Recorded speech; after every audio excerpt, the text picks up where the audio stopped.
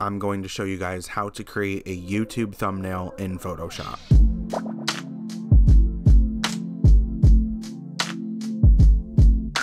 Okay guys, let's jump into it. So first things first, we want to create our new Photoshop project. Go over to new file, go to custom, and inside of custom, you want to set the width to 1280 and the height to 720. You want the resolution to be 300. Background content's custom. I'm going to set it to white, and yeah, we're just going to hit create, and that is going to set up the exact layout that your YouTube thumbnail should be. Now what I'm going to do is I'm going to drag in a picture. So I'm going to go to my downloads here, drag in this picture, and it beautifully fills the space, but if not, you can drag it to wherever you'd really like. I'm gonna drag it in a little bit, set it to the center here, and there we go. Now we have our picture. Now if you want to add text, you go over to the text tab here, draw out where you want your text. This is Sedona, so I'm gonna write Sedona and put it right up here in the sky.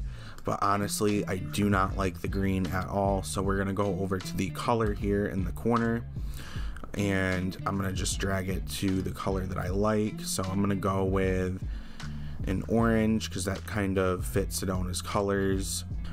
Hit OK, and I'm gonna right click on the Sedona text in the layers tab.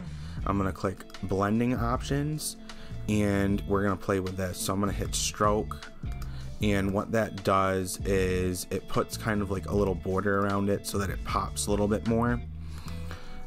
So as you can see here, I can adjust the stroke. Now it seems, yeah, the stroke, see how it came in? So it was really set high, so I'm gonna drop it low so that it's more of like a border, and I'm gonna change it from that same orange color to black so that it's outlined a little bit. There's inner glow, not gonna mess with that too much. Drop shadow, so that kind of will put a shadow around it. I'm gonna drop the opacity on that and the size of it so that it's much smaller, and as you can see now it's more of like a subtle shadow, which is really nice. So we're gonna hit OK, and actually if I wanted to change the font I could too, so I just double clicked it and went up to the font up here, and I can make it whatever I want. So I can make it like this. So I'm gonna just go with that, and yeah, I could be all done right now, or I could even drag other elements in and really make it pop if I wanted to.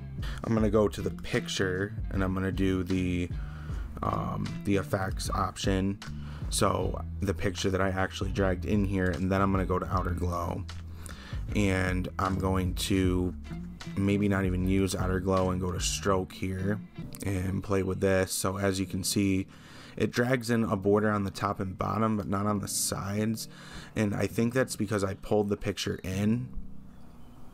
So unfortunately if you pull the picture in, that's probably what will happen. So I'm going to cancel it and actually adjust the transform on this picture. Free transform, drag it to where it's smaller, make it fit the actual parameters of our thumbnail here, and I'm gonna go down to the effects again, go to blending options, stroke, and as you can see there's our border, which now is filling the entire space. So I can make the border really any color I want. So let's do a red border. For some reason that didn't register. Huh, really strange. Blending options, stroke. There we go. I think I just needed to drag that up to the color. And so now it will adjust to any color that I want. So I'm gonna go with red. And now we have a border on our picture, which is really cool. And now I could also add myself to this. A lot of people like to do that. So I'm going to find a picture of myself real quick. Okay guys, so I found a picture of myself. It's a recent headshot that I just did, and we want to cut out the background. Now luckily the background is blurred, so that should help us crop it out much easier. So what I want to do is I want to go over to this tool right here, the quick selection tool, and I'm going to hit select subject. And as you can see, it does a pretty decent job at finding where I am in the photo and outlining it. And just for the example of this video, I could go in, zoom in, and refine this so that it's a little bit more accurate, because I can see it's cutting out a little bit of my chin strap beard right here. But anyway, what I'm gonna do is I'm gonna go to edit, hit copy, go back to edit, hit paste, and as you can see now there's 2 layers of me. I'm gonna take the original layer with the background and delete it, and now you have me in the photo. Now obviously my arms aren't in the photo, so this would look weird. It would look like I have no arms. So I'm just gonna drop myself down here to where I'm in the corner, just like that. And as you can see, it's literally that easy. And if I wanted to, I could go to the blending options on this.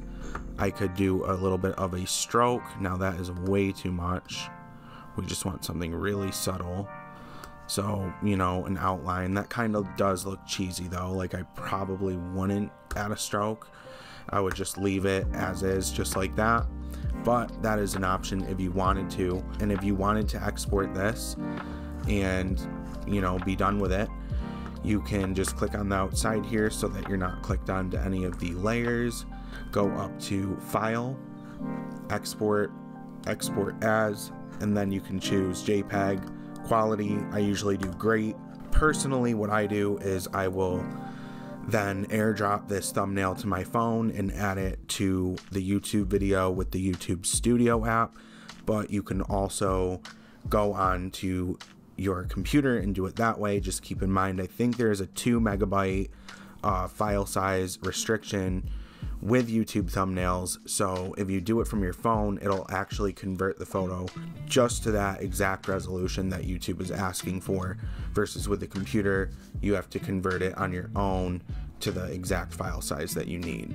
But right here, even if I did the great quality, you could see the photo would only be 1.1 megabytes, so that would be right where YouTube wants the size of the thumbnail. That is how you can easily create a YouTube thumbnail inside of Photoshop. If this video helped you out at all today, please make sure to hit the subscribe button and notification bell. Also, please make sure to give this video a thumbs up. That way it ranks higher in the algorithm.